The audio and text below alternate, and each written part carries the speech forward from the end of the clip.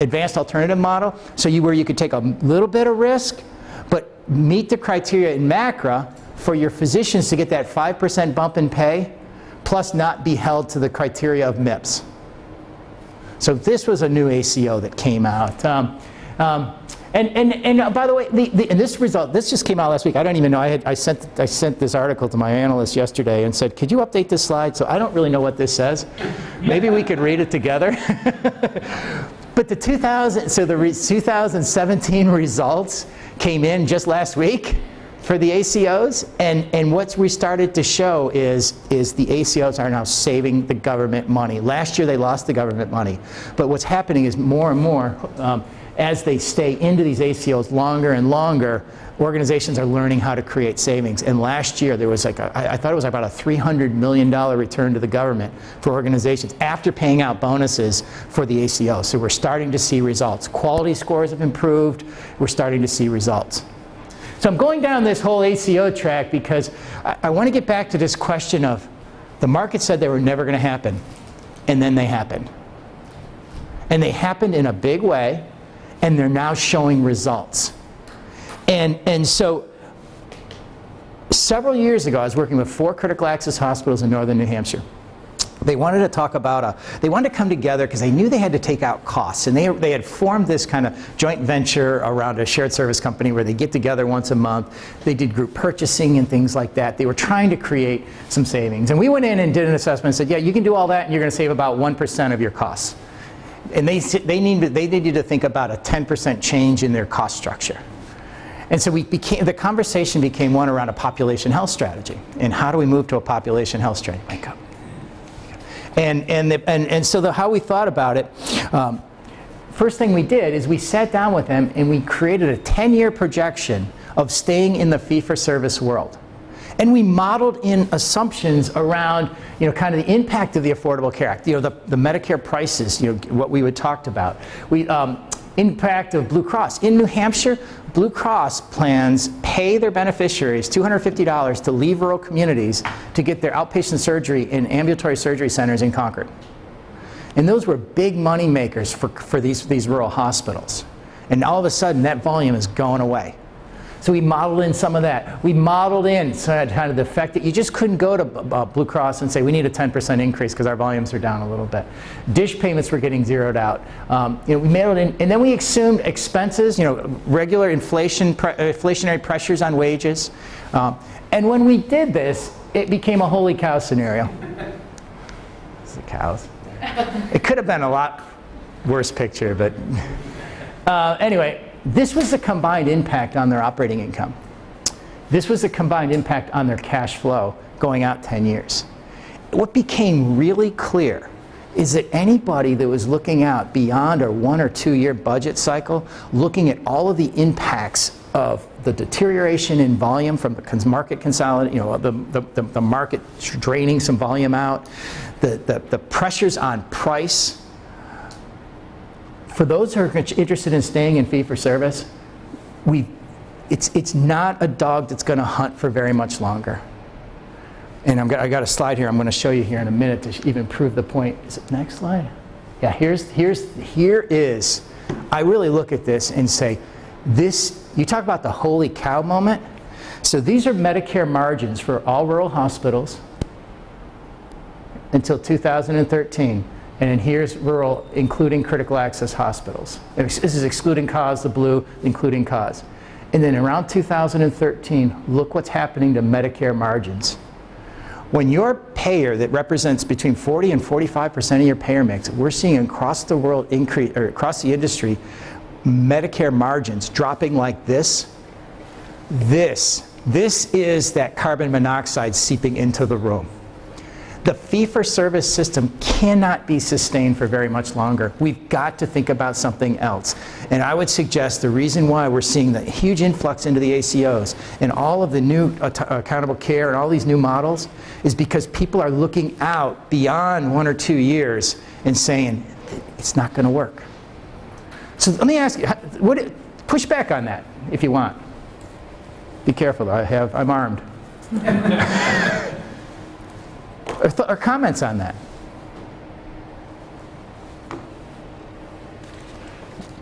All right, the class I spoke with a year ago, I couldn't get by. I think we got through 8 slides. Yeah. You guys are so sleepy. I think you're just sleepy. Yeah. Can you go back to how ACOs are incentivized to manage risk more effectively? So if they have an inherently high-risk population, how is that not? Well, so if you have an inherently high-risk population, I look at that and say, that's when I want to be in an ACO. The reason is because instead of a budget of $12,000, my budget might be $16,000. It's all built into the base year budget. And if I can really have an impact on that high-risk population, look at the opportunity for margin. So I actually would prefer, you go to Vermont where the budget might be, $4,000. There's not a lot of, there's not a lot of margin there to be made. Yeah. So I guess how is the shift going to happen? How, you saying that it's not sustainable? So you jump to slide 37. I look at this. These are market forces. We got a $3.5 trillion industry that. All of a sudden, we're seeing these types of events going on. So the decline in Medicare margin, the reason why you're seeing that, two reasons, right? It's twofold. One is that price going down relative to cost. The other thing is inpatient volumes that drive, right? If you're going to be successful, it's about managing unit costs. In a large hospital, 80% of your costs are either fixed or step fixed. About 20% are actually truly variable. Meaning that if you bring out a unit of service, you might only be able to save 20 cents on the dollar. The other 80 cents stays in. What happens is volume comes out. Yeah, you can save that variable piece, right? The 20 cents on the dollar, but that 80 cents on the dollar stays. And so what happens is your unit costs on average go up as your volume comes out. This decline in Medicare margins is both the effect of Medicare paying less than your cost increases and volume coming out in the inability to dilute your huge your fixed costs over units of service. Everybody understand? You guys take any economics classes here at Penn State? Or that was my favorite class in MBA, was economics. Oh, I loved it. I have a couple. All right. First hand was there. No, ladies before gentlemen. What do you? I already asked one. There you go. Yeah. How do you? You are a gentleman, right? Okay. All right. How do you anticipate the difference in the baby boom generation on Medicare and how Medicare is essentially funded? Do you think that with the decline in the margins of Medicare, is that going to really affect the payer system and the fact that Medicare is the highest paying one? It's going to accelerate the shift to a new payment system.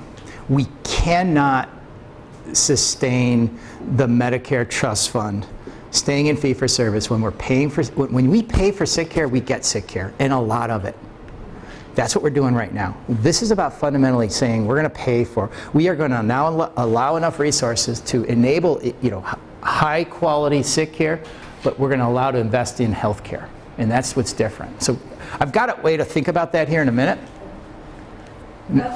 Yeah. Those 800, 900 ACOs, are they majority in track 1, so they haven't had to have? Yeah, I just read the numbers yesterday on the flight out, or 2 days ago on the flight out. It was like 85% of the Medicare ACOs are track 1 at this point, maybe even 90. Do you think of those in the track 1, do you think they'll repeat or drop out? Well, they under the proposed rules that just came out last month, so every year Congress comes out, or CMS comes out with proposed rules, and then they have a 90-day comment period, and they finalize these rules. In the proposed rules related to the affordable care, the ACOs, they're saying you can only stay non-risk bearing for another 2 years, and then even the track 1s then have to flip. They're still trying to figure out what to do with rural, because rural is kind of in a tough. Only about 25 to 30% of the total spend is spent in rural. Now, if you lose money on all 100%, where's that money coming from if you're only getting paid 30 cents of that dollar? So really interesting. Yeah, go ahead. Yeah, 2 things actually. One of them is you spoke about Goldman Sachs investing in this company. The which one? Goldman Sachs. Yes. So it's investing in the healthcare because it's probably going to make some money from the ACO? Well, maybe, or they're just trying to prop up primary care physicians' compensation. What do you think? argument be with the organization that if you save some money, then some amount of cut goes to them? Well, so probably what they're doing is they're investing in this Alidade to get some type of return. That if they do create savings, I don't know what the deal is, but I assume they're at the trough first to get return on that $400 million. So another thing is that you said that so if an average is $12,000 is released from the government, and then the ACOs spend around $1,000 for the care of the person. So they will be saving that much money, and then 50% goes to the government and 50% is going to be kept for the physician. Wait, I'm not following the question. Okay. So on an average, you said that the ACOs get a budget of around $12,000. The ACOs get a budget of say $12,000, right? Yep. So and they spend around $1,000. In the primary care practices themselves. So they submit, primary care offices are submitting claims that total $1,000 for that year. Just $1,000. Well, it's a small amount. You know, an E&M, a 99213 might pay $80 right now. So a 99213 is the evaluation and management code. It's the bread and butter evaluation and management code that's billed by primary care practices. When a patient comes to see them, it pays about $80 right now. But how are these services so, less expensive compared to the hospitals? Oh, are their services less expensive? So I think, Josh, what you're asking about is there's two pieces here. Yeah. One is 1,000 of the 12,000 is taking places in exchanges in the physician practice. The physician practice is betting that the actions they take in their offices can squeeze savings out of the other $11,000 per head. Yeah, by okay. Keeping them out of the hospital, keeping them away from expensive delivery mechanisms. So they're betting on themselves to control that because in the past they didn't have any access to the $11,000. Now in the ACO model, any savings there, they'll get half of. And that's the bet that They're taking them, absolutely correct. What time is it? How much time we got left? We've got 30 minutes. Okay, good. I thought you were going to say like 10, and then we were. I want to just belabor one point because it's hard to see. The line where the years are on this graph is 0% margin. Anything below that is negative. It's hard to see the negative sign. Maybe Oh, my eye. okay. But most of these lines are in the negative space on the Medicare margin. Yeah, so the margins were going up, they hit a crescendo here, and now they're just coming down. Right now, the rural hospitals, kind of excluding critical access hospitals, negative 7%. And that's 40 to 45%. How much of Medicare? Was 40% of your payer mix in Altoona? 50 for us. 50% in Altoona. 50% of your payer mix on average. Demographics, it was an older demographic. Yeah. So it's tough to make it up on volume when you're losing that type of money. Okay, so are we following me? And then here's so this is Alex Azar. Excuse me, the new secretary. He replaced Tom Price. Tom Price, I don't know if you guys are familiar with him. He was an orthopedic surgeon. He was appointed by Trump originally. His whole thing was really to dismantle a lot of these payment provisions. He was an orthopedic surgeon. He did not want payment to change. He's gone now. We got Alex Azar that said, we're going to fix healthcare. And he said, I fundamentally think we're paying for the wrong thing. We're going to change the payment system. I agree with him 100%. We are paying for the wrong thing. We are getting the wrong thing. And so what he said is that, one of his so this was his 4 point. Wow, that didn't go.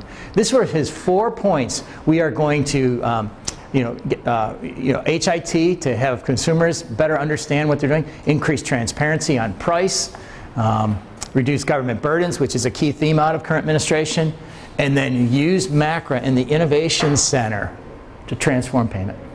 This is very different than Tom Price.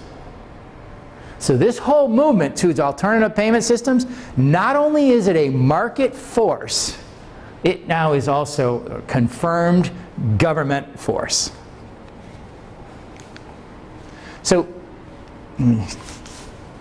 anyway, the government's not forcing anyone to jump into these ACOs.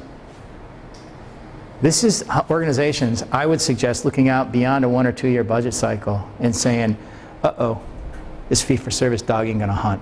Right now, we can still get into and play around in these ACOs, taking no risk or minimal risk, and learn about a whole new payment system because it's the future.